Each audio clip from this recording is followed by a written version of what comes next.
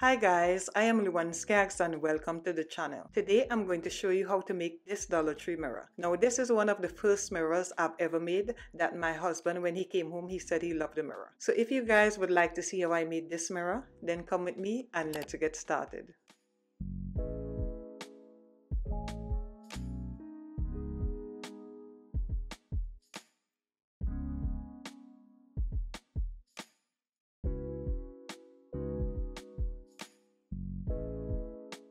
To connect the pieces, I'm going to be using these skewers, and to spray paint them, I'll be using the Rust-Oleum metallic spray paint.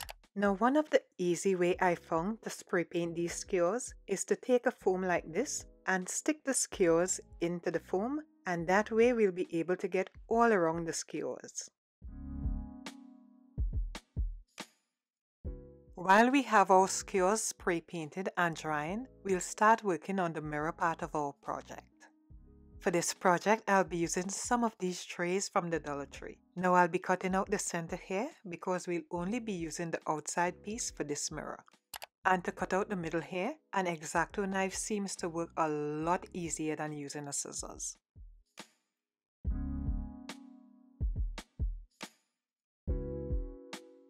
Now we'll go back in and clean up all these smooth edges. We only want to use the outside design for this mirror.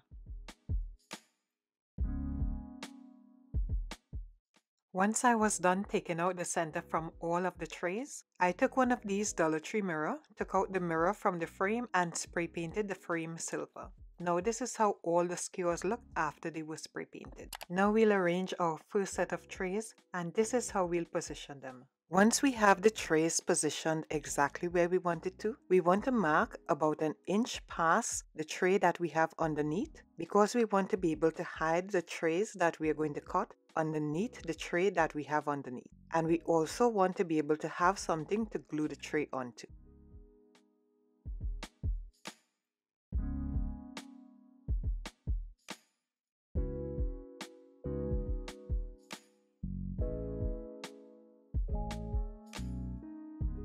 And once you cut the tray, you could go back in and fine tune it so that it fits exactly the way you need it to. Then once you have the first one perfect, you'll use that as a template to cut the other side.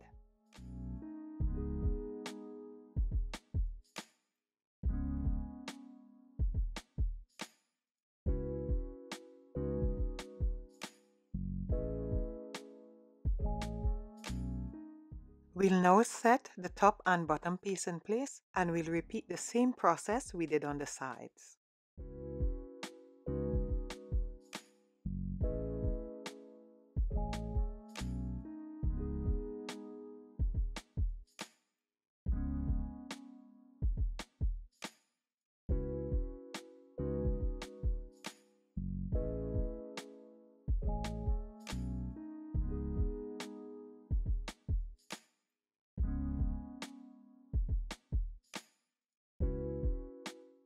Now I'm going to take the leftover pieces and put them in the corner here to round off the mirror.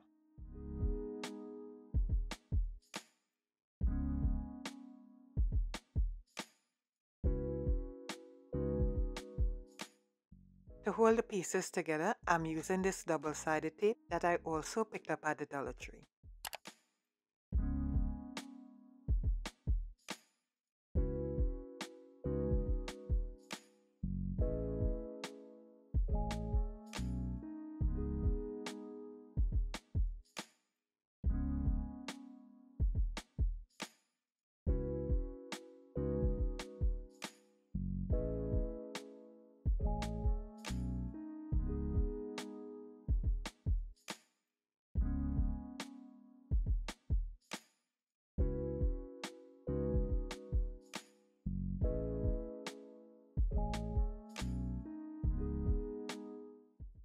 These command strips aren't strong and will not hold it in place for a long time, so we'll be turning over the piece and using skewers to reinforce the mirror. This is how I position the skewers in the back of the mirror.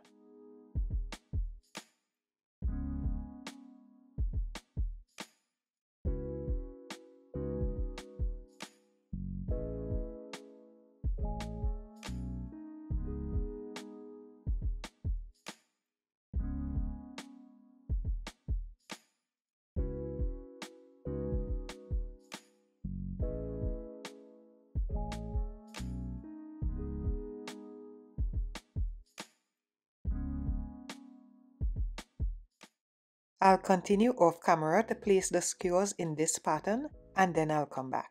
I also went ahead and put skewers in between the skewers I had before, just to make sure that the mirror is really reinforced. But I'll go into the middle and cut every other one just to make sure that the middle isn't overcrowded and it would look similar to the pieces on the outside and just be a little different all the way around instead of looking like it's just one continuous piece coming from the top to the middle.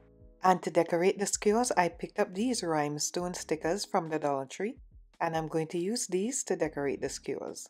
Now I placed them onto the skewers using only the glue that came on the back of the sticker, but as I had it on the wall, they started falling off.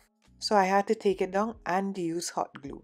So if you're going to be using these stickers, make sure and use some hot glue or something that would keep it in place because it definitely isn't staying with the glue that comes on the back of the sticker.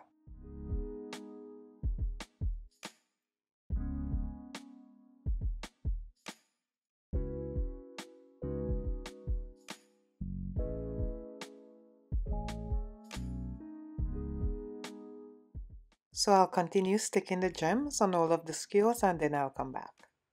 And for some more dimension, I'll be using these flower rhinestones. I'll cut them into singular pieces and place them between the design.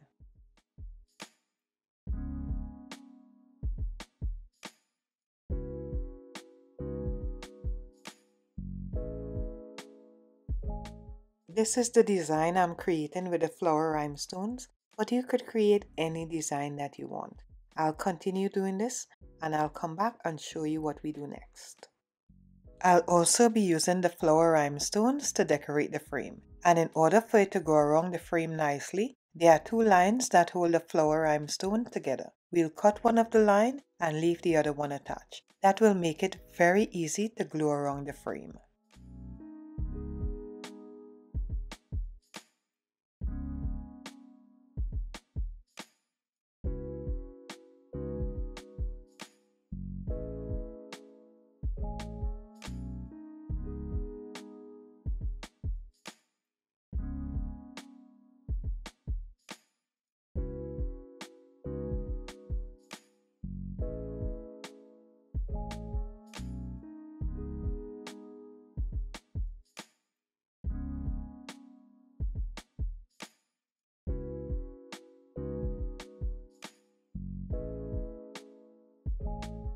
Once we are done sticking our flowers, we'll reattach the mirror.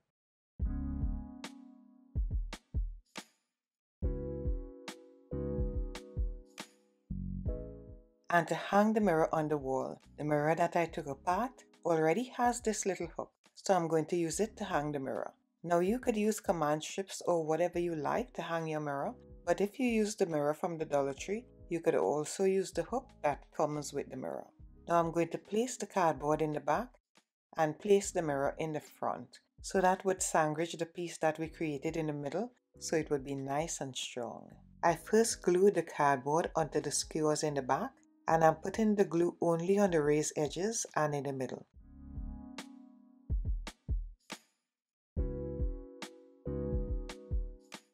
Then I'll press the cardboard into the mirror so that the middle could hold. And I've had this on my wall for months and it is holding up just fine. So if you do it this way, it would work out just fine. Now if you didn't cut the skewers, I think it would be even more secure, but this works as well. Now I'm going to clean the mirror and show you guys how it looks hanging up on the wall.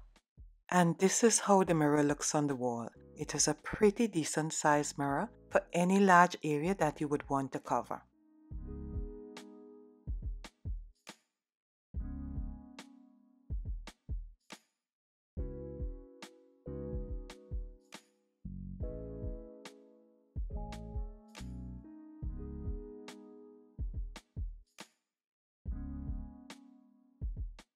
Again, I love how this mirror turned out. And if this is something that you like and is something that you like to try out, let me know in the comment section down below. You know I love hearing from you guys. So bye for now, stay safe and have a blessed and awesome day.